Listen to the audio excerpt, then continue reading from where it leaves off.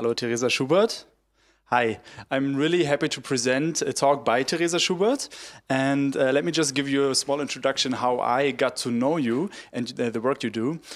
This year in pandemic, I found this new hobby, and I went to gather mushrooms and forage around in the forest. And actually, I looked if other people are doing the same thing, or I kind of stumbled into an exhibition that you did because you are a media artist. You fuse media art, you fuse science with your art, and what you did and what you were showing was it was an installation. It was something that you did, and what you did is, I think you're going to talk about it in the talk as well. You took mushrooms and you exposed them to different sounds, and you created this immersive installation. It was interactive, and that was the thing that amazed me as well, because I was standing in front of a screen and I could play sounds to mushroom and see how the mycelium was growing. And it was really amazing, and it looked amazing, and I just wanted to know more about what you do, and that's why I invited you to give this presentation, and I'm really excited to listen to your talk. So have fun.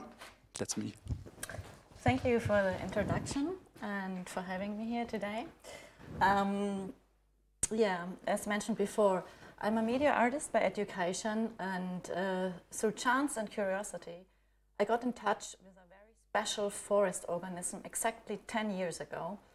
And since then, I have been working with moist media in my art and in my research.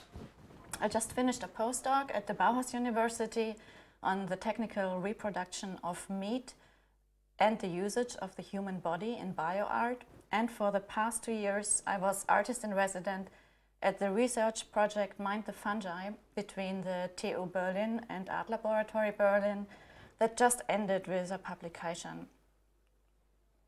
Coming back to this forest organism that I met 10 years ago, you might be familiar with the extraordinary slime mold Physarum polycephalum, the many-headed mold. This creature usually lives in our forests, and you can see it on decaying wood or leaves after the rain.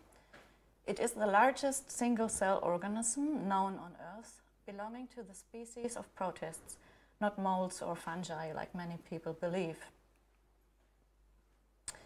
I became aware of it through this study by Japanese scientists that was published in 2010, where they were using slime mold to model the transport system. The way the experiment worked was that they put the slime mold on the center of Tokyo and put food sources for the spots where the train stations around Tokyo were, and then observed over time how the slime mold was connecting the different train stations together through its own body network. And then they compared it with the actual railway system map around Tokyo, and they found that there were big correlations between the way that slime mold connected the food points and the real railway system was.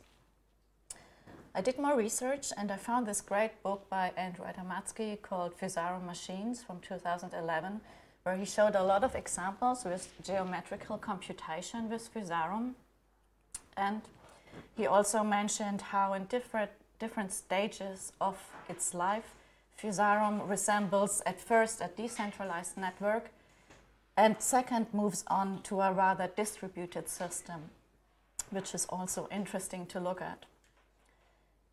I was so intrigued by this seemingly smart blob that I decided to get my own and start experimenting.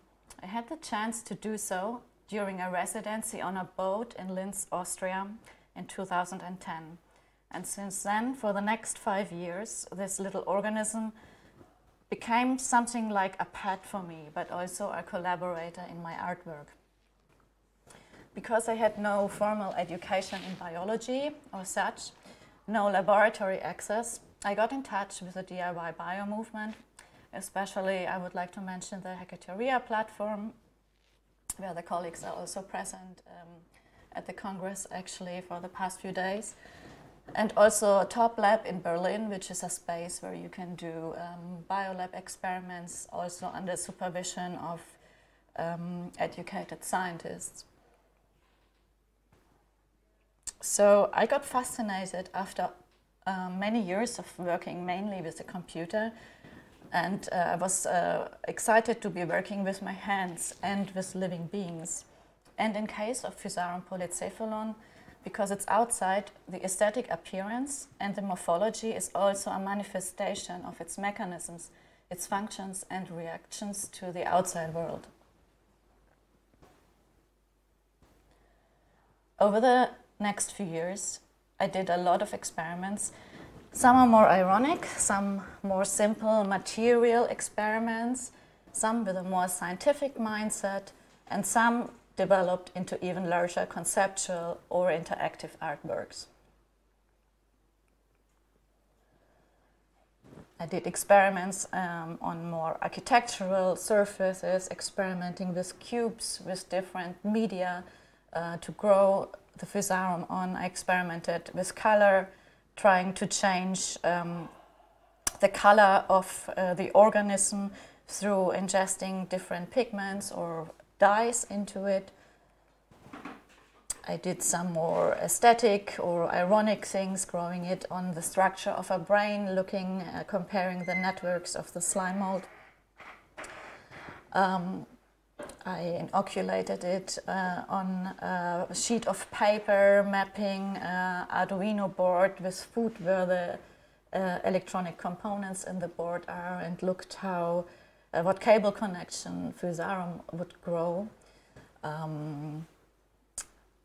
I did a Physarum clock. I experimented with wearables and jewelry and glassware.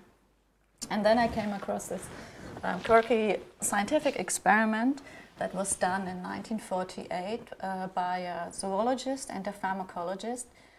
And they were looking to investigate the influence of drugs on the nervous systems of humans.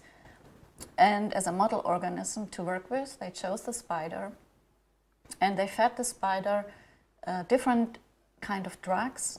And then what I found particularly interesting was that they didn't look at the behavior of the spider on drugs, but they looked at the product that they were doing, so at the webs that they were weaving and how functional the webs were in still catching flies, meaning ensuring the survival of the spider through this. And I found this approach quite interesting and translated it a little bit in an abstracted form to Physarum polycephalum, and fed a variety of plant-based calming substances to the slime mold, such as valerian, St. John's wort, tobacco, but also cannabis, and compared the different morphology and network structures that the organism was growing when it was cultivated on these different substances, and documented this in larger photographs and time-lapse videos. I was then also particularly interested to look at the membrane structure and being able to look inside the cell. And I got in touch with Professor Adamatsky, who was the author of the before mentioned book, Physarum Machines. And we started to collaborate on a bit of an ironic paper on mapping or imitating the German Autobahn with Physarum, and making a small map where the slime mold would grow, would be inoculated in Berlin, and putting food sources for the different cities or larger cities that are in Germany, and then comparing it with the original map. And we also experimented with 3D printed terrains of Germany to see how it would actually behave if we are not dealing with a flat surface like it's usually done with some kind of agar-based media, but actually having it grow over a 3D terrain. And after this, I had the chance to join a research project that was a European Union funded project specifically made for looking at slime mold computing with biological substrates. And through this, I was able to set up a DIY biolab at the Bauhaus University in Weimar. And this enabled also students of art and design to experiment with living organisms. This was back then in 2013, I think. A very special thing, because usually art and design students don't have access to these kind of equipments.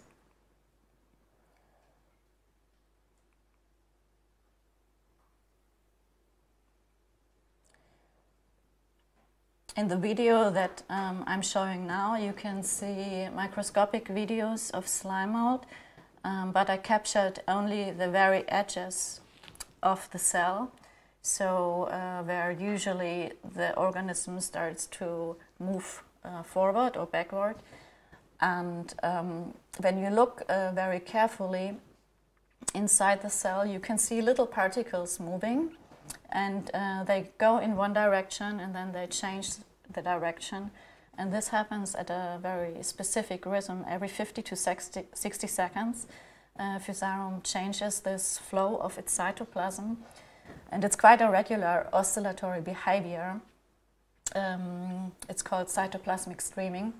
And I found this very interesting to look at, and was also applying another method, trying to observe this further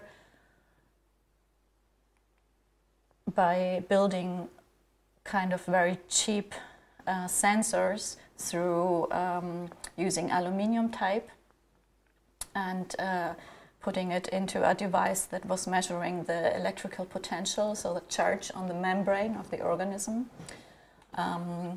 And it was growing from, there was 2 agar blobs on the aluminium tape, and the organism was connecting the 2 blobs so that it would measure as precise as possible only the charge that was on the connecting tube, trying to eliminate surrounding noise.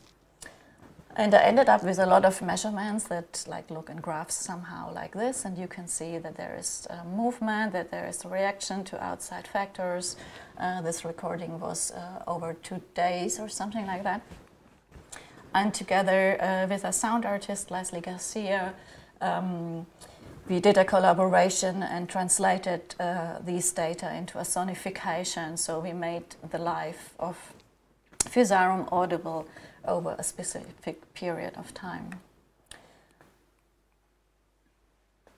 After this, I developed a more conceptual work that was working with slime mold. It's an interactive video installation where people can put their arms or other pieces of on this table, and it's being scanned, and the virtual organism, the simulation, looks for food on your skin, and it recognizes food in darker areas. So when you have hairs or wrinkles or moles or the space between your fingers or on your elbow or something like that, would be recognized as virtual food for the organism, and it would then continue to grow and then later try to compute an optimum path to connect all the food points between each other.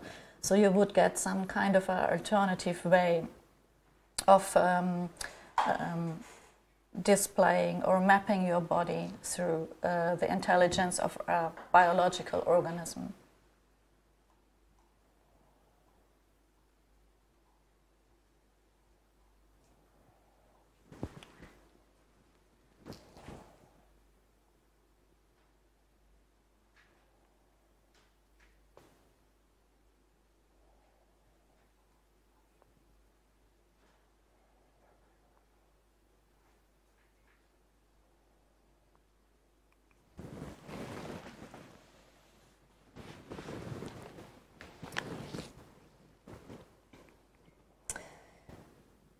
So after all of these experiments with slime mold, I decided that it was time to move on to a new organism.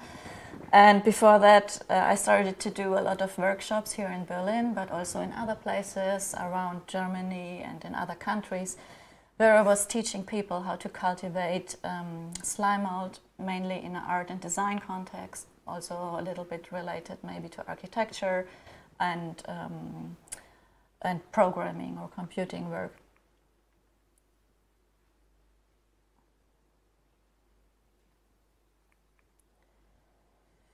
So I started to cultivate a variety of fungi in my studio. Pretty much I started with just ordering kits that you can buy on the internet, where you can grow your own food mushrooms at home, and then went on also to try collect fungi in the forest or in the outside, and trying to transfer the cultures, the mycelia cultures, into my studio. And then I developed a work which is called Growing Geometries, Tattooing Mushrooms, and the title pretty much says what it is. I started to cultivate mushrooms, and when the heads would come out from the substrate, I would tattoo very simple geometrical forms in these heads and then observe over time how the geometrical forms would change due to the growing fungi head. So my idea was that instead of what you usually want on a human body is maybe to like keep the tattoo in the same shape. You don't want it to change really because you're getting older or maybe you're gaining weight or something like that. So the idea was the opposite, that the tattoo would actually get completed through an aging process maybe, or through the growth process of the fungi as it kept growing. And yeah, there was a lot of experimentation with trying to keep the fungi growing and keeping them alive. And I presented it for the first time then in 2015 at the Art Laboratory in a living installation where I tattooed the fungi for the opening. And for the 3 weeks of the exhibition, people could go and see how they were evolving, how the forms changed. And I was tracking it also with a camera and making a time-lapse movie out of it so that people could actually see the whole progress over time. Because the one difficulty that you have when you work with biomedia in art is, when it's still alive in the exhibition, that whoever comes to see it, you usually only get a few minutes of this process. But the whole life cycle of the exhibition or of the installation, you actually never get to see, because maybe, in my case, the exhibition is actually planned for 3 weeks. So nobody will stay in the exhibition for 3 weeks. So you need to think of other ways how you can actually translate this into the perception mode of a visitor.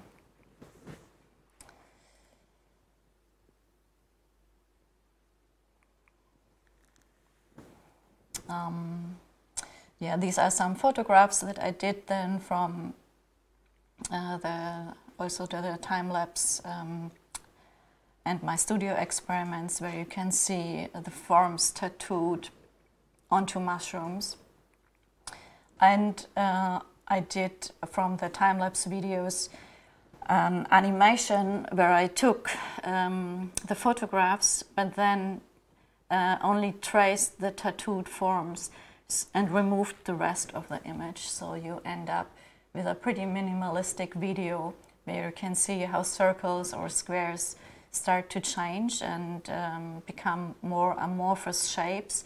But if you would only look at the video without knowing the context, you would not really know how it was done or what it actually, where it comes from. Also, I started to do performative walks in the forest, first time on invitation of Art Laboratory Berlin, where I went out with a group of people, and we were looking at fungi, but also at other forest organisms. We were looking at mycorrhiza, the mycelium that's connecting between the roots of trees and the fungi mycelium. And I was able to do this extensively then through the Mind the Fungi project that started in 2018 and just ended. And together with a group of biotechnologists from the Technical University, I did these walks around Brandenburg, where I was also trying with small performative gestures to intervene the usual scientific approach so that our forest walks would become more than just a fungi collection exercise, but also maybe trigger some kind of different perception or approach towards the forest, but also towards scientific tools. So I did these temporary tattoos that you can apply on your skin with water, and they were small rulers And the people had to, or who wanted, could put them on their skin. In this case, you can see it on the arm of a participant. And they had little collection bags that the scientists prepared, and they needed to measure the size of it. But then they had to apply their body part, their arm or their leg or wherever it was, and thus get in touch literally with the mushroom and with the environment, but sometimes also work together in groups to be able to actually read what was on this ruler. And also I did some performative interventions inside the forest. During this research project, I also developed the work that was mentioned before, that just ended the exhibition at Futurium in Berlin. It's called Sound for Fungi, homage to indeterminacy. And I was looking specifically at how fungi would react to sound when specific sound frequencies were played to them.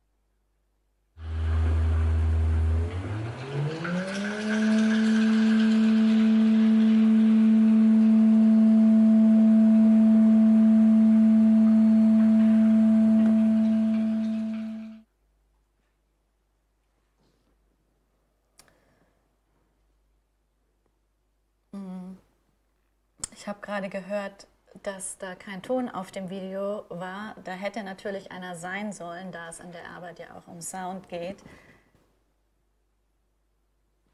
Ich habe gerade gehört, dass da kein Ton war in dem Video, aber da hätte natürlich einer sein sollen, da es in der Arbeit ja auch um Sound geht. Das kann man aber auch im Internet finden, wenn man mich googelt.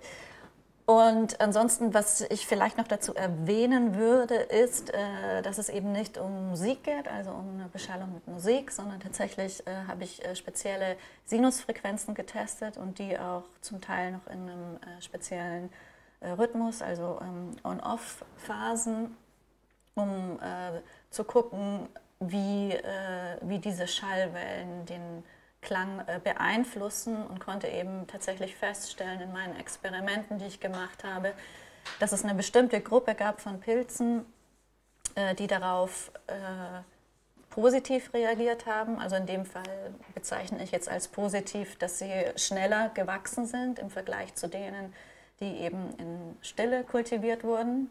Oh, sorry. I realized I switched languages. Yeah, in my experiments, I realized that there was a group of fungi that reacted positively to the sound frequencies, and with positive I mean that they grew faster. And there was a smaller group that didn't like the sound at all, so they preferred to grow in silence. And with some, of course, I couldn't really find a difference between sound or no sound, but also it was a very preliminary and at the end also artistic study.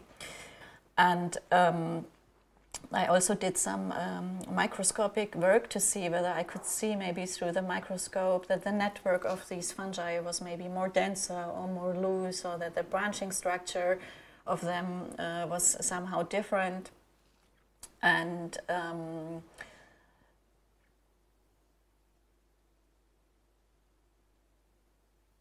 yeah, I was quite fascinated in general also by somehow the beauty of the mycelia structures.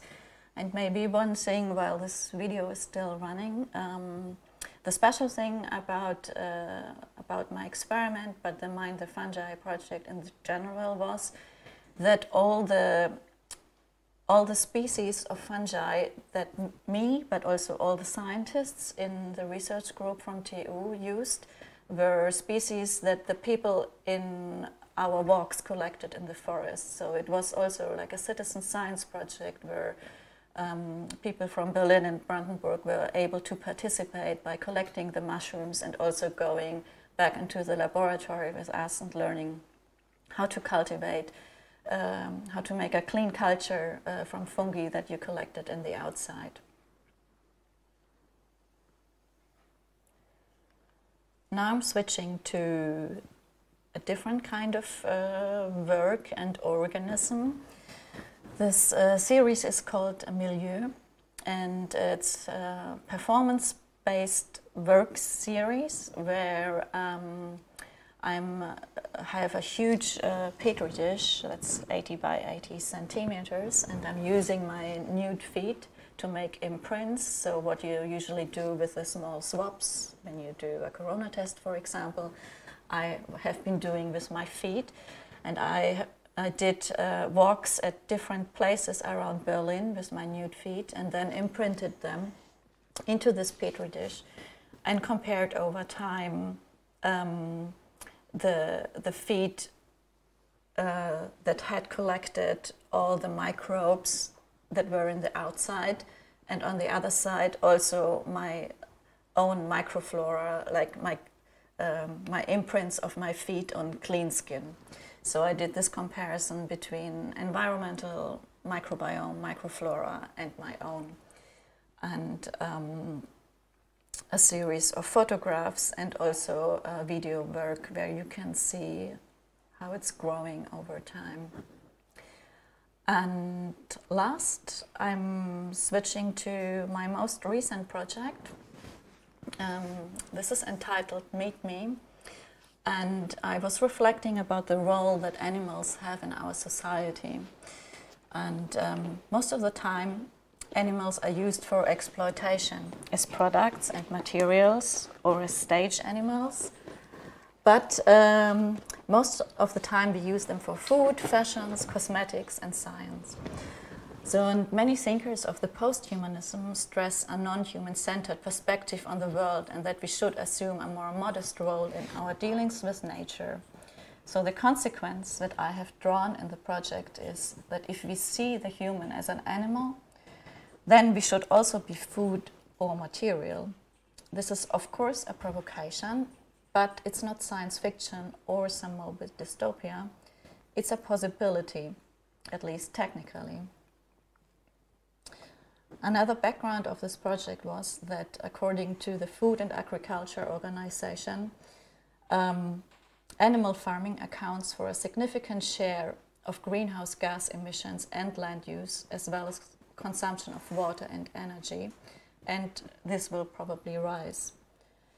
So, to solve, or as a suggestion, scientists came up with a solution which is the so-called cultured meat, which is basically taking cell culture samples from an animal and cultivating in the lab, incubating it, multiplying it, giving it nutritions, and then ending up with this laboratory or in vitro meat that you can then produce, for example, a burger or sausages from, something like that.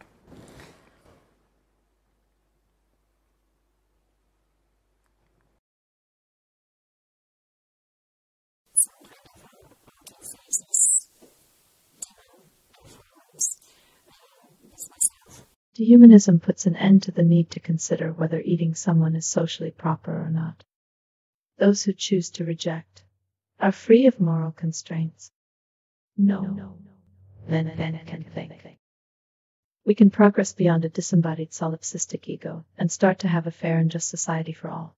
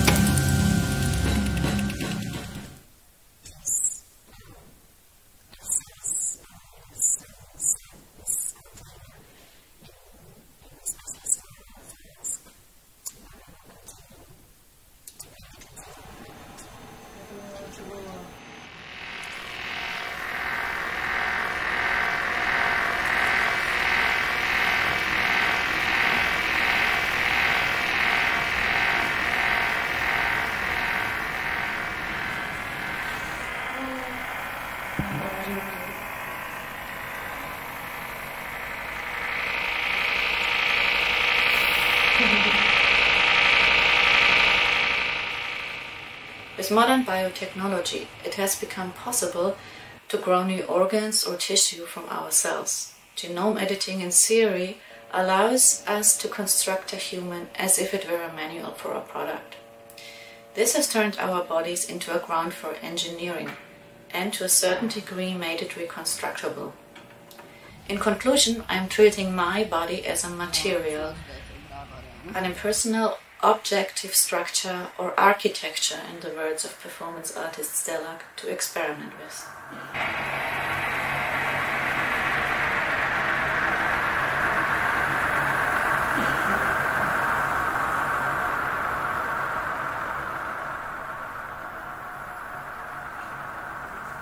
In the performance, I am presenting the provocative notion of a biotech-era cannibalism to raise awareness for issues around bioethics, body politics, and the inhumane treatment of animals in industrial farming.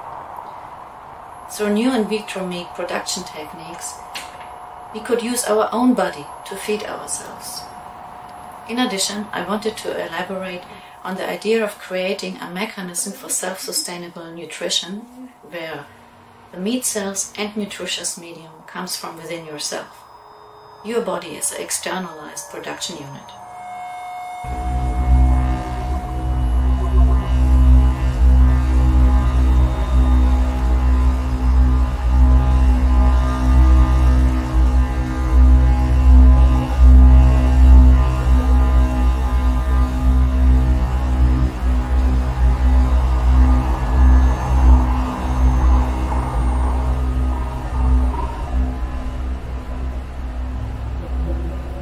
Cannibalism is one of the big taboos left in our society.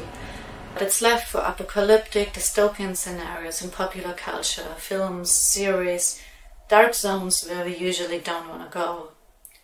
Historically, cannibalism was also used to justify the killing of the white Western men of indigenous communities and to conquer new territories. Alleged cannibal tribes, for example on the Caribbean islands, were compared with animals.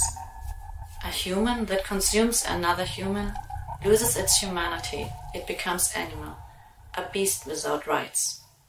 I found the project Meet Me, and especially the live performance of the project, to be really in line with my own research into ritualistic practices, as well as issues of taboo, and cannibalism being something that is taboo in Western society, but also cannibalism being something that was practiced in pre-Columbian cultures to a point.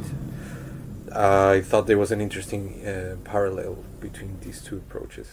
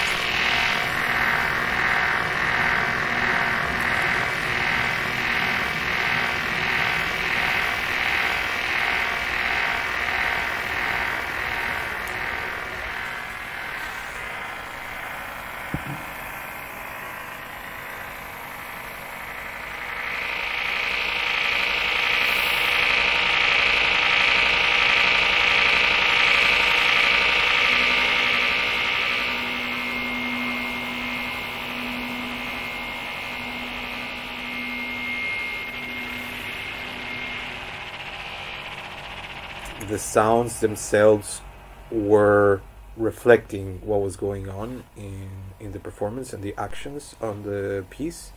We also employed like quadraphonic sound, so the aspect of immersivity for the audience was quite important, and especially during the second movement, where there is a dialogue between the artist and an artificial intelligence representation. Dialogue for me and my artificial self. There is an odd feeling of uneasiness that is common to both when thinking about the growth of living beings or body parts and lights, as well as about artificial intelligence. Human beings that could put these visions of the future into practice. Life just got more peace. Pluripotent. Stem cells. Aliens are invading along with the financial industry. I found a very interesting parallel between cloning the voice of Theresa, the artist, and also the reproduction of the cells. So in one case you have the voice being a biometrical information that comes from the body, and on the other side you have the physicality of the cells.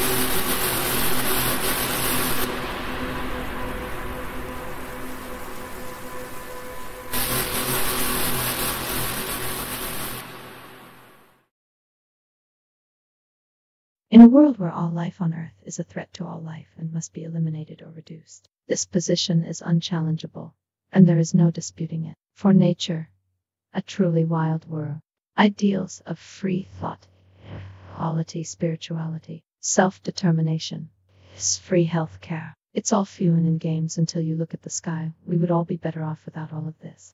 We hate Mother Nature. We hate. We only see the destruction of something as if it were some kind of tribute to ourselves. You don't have to look so hard to see that there's nothing we were doing or willing to sacrifice to save Mother Earth, because we need her for our freedom and our health.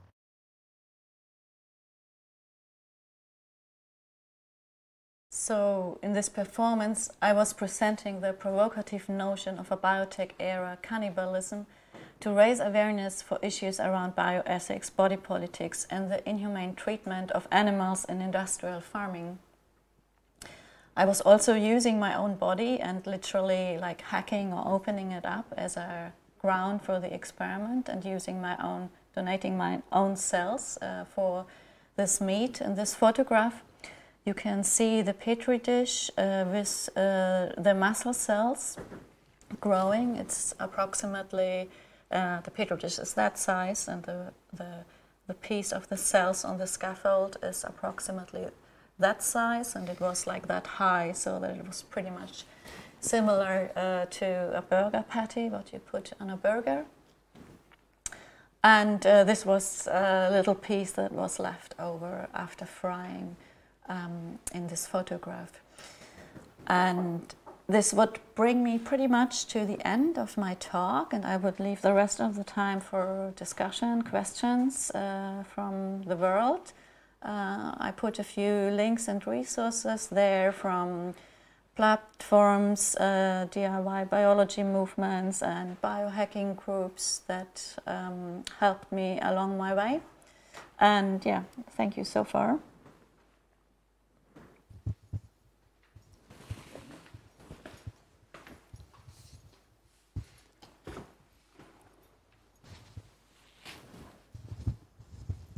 Hello world. Hello Theresa. Thank you for your nice talk. Sorry for the technical difficulties. We will fix everything in post. Okay, let me start out with this. I've got a couple of questions lined up. And to my understanding, and I guess that's what the audience also perceived, is that you managed to perfectly fuse the science part in your work, but also the art part. You work a lot with yourself, your own body. How has the feedback been to your work? How has the wider audience reacted to what you present? Well, I think you would need to concretize this to specific projects, because by now I have such a variety of projects that span also back a long time. What I showed you now, some of the works are actually really old. I don't really show them anymore unless I'm really, really asked to. But I prefer to show new works. And the slime mold works, for example, usually everyone loves, because it's such a nice looking, interesting organism also. Even if you just look at in the petri dish, it's a microorganism, so you can see it with your own eye. You don't need a microscope. It's not dangerous. You can like have it at home, etc. So that's usually very popular to show and to deal with. Something like my last project, of course, where I'm using my body for in vitro tissue culture and the creation of laboratory-grown meat is something that's much more controversial, and obviously. And I remember that in May, Theresa did an interview with me, and after the show, I got an email by somebody who was so offended or disgusted by the project that I now have a Wikipedia entry on the German page of equal disgust. So, but that's, for example, a rather, well, I wouldn't even say that that's a negative response, because somehow with this project every response is a good response. And it's clear that it will be edgy and like not something nice, because it's not just dealing with pure aesthetics or something like that. It's actually a critical and a conceptual approach. Right. I think that people get that it's not just about the aesthetics, and yeah. But let's say you want to convey this larger picture, maybe different worlds. You do a lot of interdisciplinary work. Where do you find research partners? How do you find people that you want to collaborate with? In the best case, I'm invited, and then I just have to decide whether the project or the people interest me enough, and I agree. In other cases, it might actually be that it could be a specific call for a funding project, a work that I didn't present because it's a purely video-based work. I did last year through a funded residency program with the Poznan Supercomputing and Networking Center in Poland. And it was an immersive video production, for example. And I specifically applied to work with them. So they kind of hosted this residency program. We're looking for an artist. And I wanted to work with them and applied, and it worked out. So that's how it happened in another case. So it could vary. Or in the very first cases, for example, the collaboration, the slime mold paper that I did with the German Autobahn together with Andrew Adamatsky, I actually contacted him because I had so many questions about the book that he published before, and then we did a few things together. So it could be everything. Is it easier to find people on the science side, or is it are museums interested in this? I mean, you exhibited in so many different places. You now talked about this video art in Poland. That's again something different. Who's the easiest to approach? Who's open to these ideas the most, would you say? I'm not sure. Scientists are usually very open to collaboration. Then at the end, it depends what you want to get out of it, because then when it comes to actually time that they need to input, and if it's like their spare time, then it can become very difficult. But they're very open usually to discuss and share knowledge. But for an actual real collaboration, as we would talk about it in a more artistic context, then it can be much harder, because then they also want funding that gets along with it, whereas maybe as artists and designers we're much more used to work on like a low budget level or something like that. But also that I could not totally categorize it. Yeah. Right. There was another talk that was quite interesting about how museums are becoming more and more digital. Fortunately, you work with media art as well, which can maybe be translated or presented in a more digital or virtual setting. Now with the pandemic, this has been fast forwarded. Do you see that your work will benefit from that? Will you go into more even more digital approach? Will you present or produce work that will take place in the virtual world? Does it affect you at all? It hasn't affected my work process or my works yet, but I am relying actually on real-world engagement and physical spaces where I can work. So obviously my studio, but that is independent, but maybe laboratories, then collaborations with scientists. Festivals, of course, are a big platform for me, which now don't happen anymore. The show I had at Futurium was ending before Christmas, but the last nearly 2 months it was impossible to see it. So in that sense, I mean, one might think that especially because I'm doing a lot of video work or simulations as well, that this might be very easy to just show online in a sense, which at some part is true. But because I also make installation and immersive media work that is actually much more sensorial, or that builds on the spatial experience as well, and the perception of your own body in space, that is something that you can also not transmit through a screen, because you still kind of want the space, actually. Yeah, I was thinking about that as well. I wanted to ask you if some of your work, I know you did these walks where you took people along, or you went outside to look at different types of mushroom or molds. I was thinking some museums tried that, and they tried to expand what they were showing and maybe have people participate at home. And growing mushrooms is not that difficult. You yourself said you started buying all these mushroom starter packs. do you see that there's like a field to be explored, or what would you tell somebody if they want to grow mushrooms at home? Is that something they should do, could do? Is it dangerous? Will there be mushrooms growing all over? What would you give them as a tip? That's so many questions. Sorry. It's because I also started growing mushrooms and I'm a bit afraid.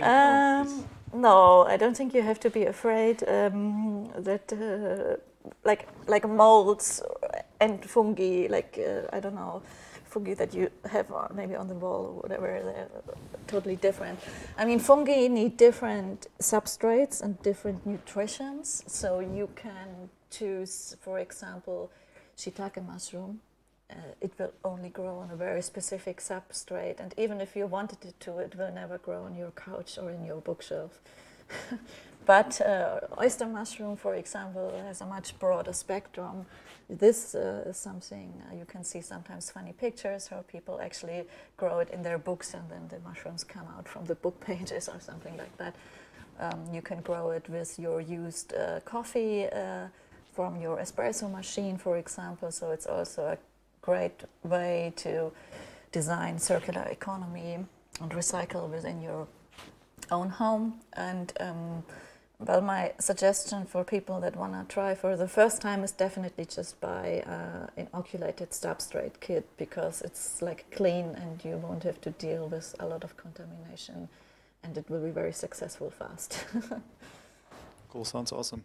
I have another question from the internet, and it touches on something you said before, now that we might go into a more virtual realm, but some of your work needs this kind of takes place in a certain space, or needs this, I don't know if it's necessarily interaction, or immersiveness. I'm throwing out some of these more art-related topics, but somebody was asking if you have explored the field of intimacy, especially in the sense of multi or cross-species work. I don't know if it necessarily touches upon what you did with your meat work, but yeah. Yeah, maybe not so much with the meat work. Well, one could say that at parts I did have an intimate relationship with slime mold, because I worked with it so many years, and sometimes very intensively, as I said at the beginning, doing it in my home, taking it on holidays when I was going away so that it wouldn't die, carrying it in my bag and feeding it, or trying to find neighbors or friends who would feed it when I was away, or something like that. So there definitely was a stronger connection than it just being a material that I used or something like that. I'm not sure whether that's intimate enough. It wasn't erotic. But I know other artists who would apply into that field. But yeah. It also touches obviously on the topic of ethics and emotional connection then, because everyone who will start to experiment with living organisms, be it art or just simple fungi cultivation at home, you realize that this thing will die. Yeah. Especially in the beginning, you have a lot of failure, and you need to find out specific methods, and it's just trial and error. And obviously then you come to the question, okay, the slime mold doesn't really have a brain, so it's not really a big deal if it dies, but at the end, how can we allow ourselves to judge which organism is then more useful, more intelligent, or more worthwhile living? Is it a plant, or I don't know? So it becomes a difficult question if you actually want to investigate it on an ethical level and a consciousness level. I was thinking of when you first start to grow plants, that you kind of start to develop a relationship to them as well. And with molds and fungi, even though they are as a species might be further away from us, you start to anthropomorphize them, and yes, you are actually growing something. And I kind of had that feeling that in some of your work, be it the tattoo one or different ones, it did touch, or it did build this kind of relationship, and it was interesting to see that being explored. Where do you have an idea where you want to go with your work, how you want it to be presented in the future? Well, I don't want to miss real life spaces. Only digital, I think, would not work for us, and I think everyone who sees the massive amount of digital conferences that we are having, or workshops, online workshops, or whatever, online talks that we're having since spring, it has advantages of being available so readily and at whatever time, but I mean, real life engagement, sitting next to a real person and looking into the eye, nevertheless is an experience that you can't replace, and the same, I think, applies to artworks. Cool. Then thank you very much. I think that's all the questions that we got so far. Is there any last words you want to present, or how can people find your work? Just Google my name, Theresa Schubert, and you will find me. Stay safe and healthy, and Happy New Year. Happy New Year from us as well. The next talk will be in an hour. So see you then. Bye.